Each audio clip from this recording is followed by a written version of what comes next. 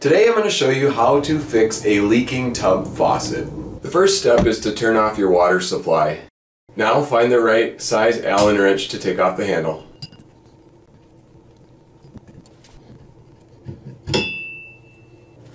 Remove the outer casing by pulling it out. Then unscrew the metal ring around it. Use a screwdriver to loosen the cartridge, then pull it all the way out.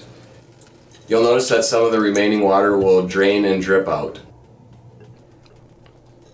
Before installing the new one, you can adjust the general temperature to hotter or colder by pulling the middle cylinder out and twisting it to the left or the right. Locate the side of the cartridge that says hot or has an H, and make sure that matches the hot side of your faucet. Push in the new cartridge, making sure to line up the arrow, then twist on the metal ring and put back on the outer insert. Put the handle back on and tighten it back up with the Allen wrench. And adjust the outer insert so it's back in place. Now you can go turn the water main back on and see if your new faucet works without dripping.